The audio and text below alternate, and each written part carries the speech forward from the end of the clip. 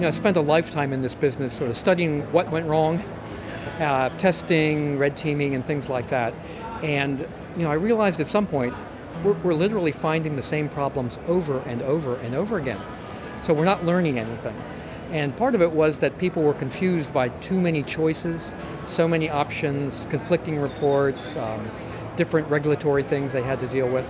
So I brought a group of my best technical people together one day and said, no one leaves the room until we agree on a small number of things that we think everyone ought to do to get started, not to solve the entire problem, but things that we think are of the highest value that they ought to be doing today. And my short for me was 5 to 7. By the end of the day, it turned into 10. And then as we gathered more people, the price of consensus is you get some new ideas. So it turned into a list of 20. But that was the basic notion, is how can we focus in on, instead of thousands of things to do, a relatively small number that have the greatest value. Security, by its very nature, can be very, very technical. And now the world is waking up and saying, my network, my applications, the way I deliver value to my customers is on this network, and I have to have security. I have to have confidence I can deliver my mission to my customers. Many business people come to me, boards come to me, and directors come to me and say, Jim, I know I have a fiduciary responsibility to manage this. What do I do? I had my security guy come in the other day and he talked to me, and then I didn't understand anything he said.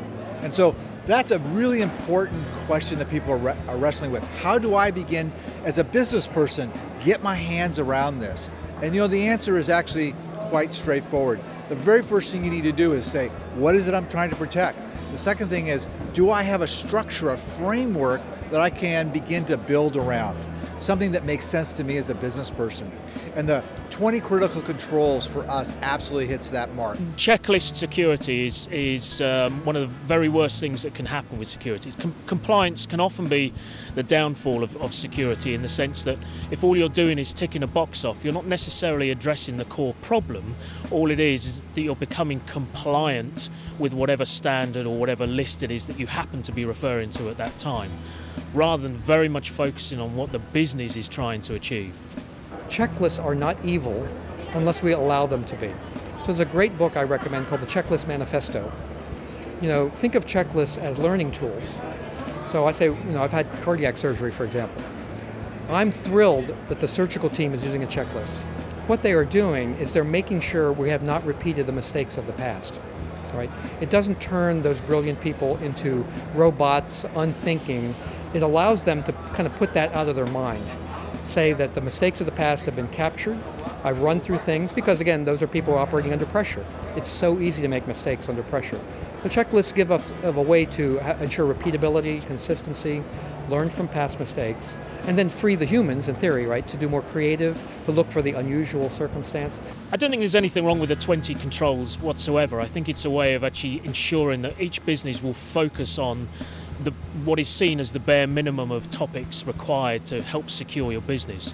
The danger of it, though, of course, is that those 20 controls may not align with what your business requires, and so there may be large gaps left open that are not being addressed because of the way your particular company does business. I'm simple. I need to have a line so I can see trending.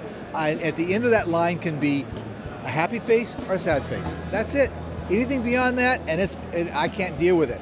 And then I want to have that line for every person in my room that's sitting around that table. I can hold them accountable. Who in this room is generating the most risk for this company? What are you doing about it? And when I start driving that, that's what's called tone at the top. And that's the critical thing. So I'm actually really encouraged by all of this publicity and all of this activity. So many boards are waking up and saying, we do need to deliver a tone at the top. And now the question is, how do I do that? And that's what we're here all about. I think to simplify things, you need to start from the top down, and that's whatever you do has to align with the business and actually help your business achieve its goals. When you understand what those business goals are, you can then actually start to pick and choose with more clarity and more focus what it is you need to do from a security control perspective. It irritates me. The bad guys are actually better organized than the good guys right now. If you look at the way criminality works, right, there's tremendous cooperation, sharing of information, tools, the natural breakup of the marketplace into money mules and tool builders and reconnaissance people. And to see that and how quickly it operates is actually very Darwinian and very capitalistic.